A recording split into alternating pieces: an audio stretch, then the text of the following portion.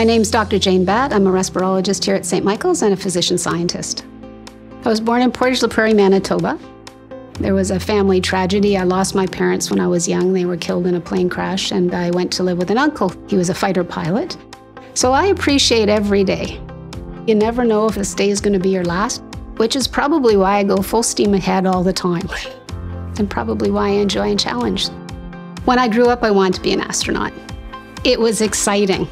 You could go someplace where no one had ever gone, just like Star Trek. The life of a medical researcher is a tough life, but it's incredibly rewarding.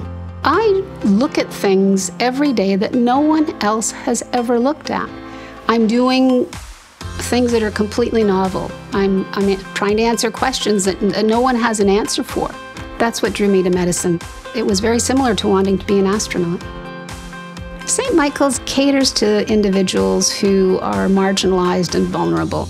And I've always felt that that was the population that I wanted to work with. My research focuses on trying to understand why chronic muscle wasting occurs. This happens in many people with chronic illness, as well as in the intensive care unit. These people often will never regain proper muscle function, which means they require help feeding, they require help walking, they require help bathing.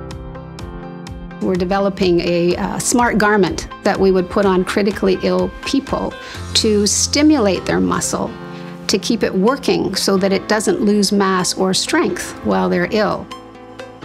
There was an episode of Star Trek where McCoy uses smart garments. I think that perhaps my garments might be as good as Dr. McCoy's. My kids are talking about buying me space camp. Did you know as an adult you can go to space camp? That's going to be my retirement send-off, space camp.